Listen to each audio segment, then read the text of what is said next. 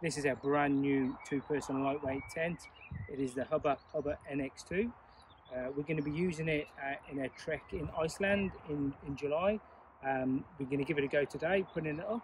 Beautiful day in the Oxfordshire countryside, and we'll see how we go with it.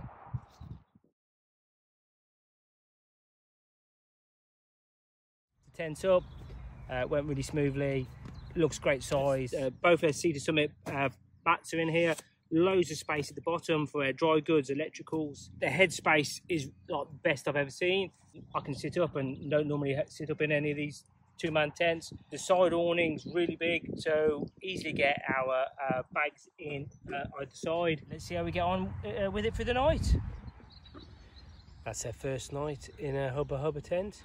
10 out of 10. I think this can do us really well.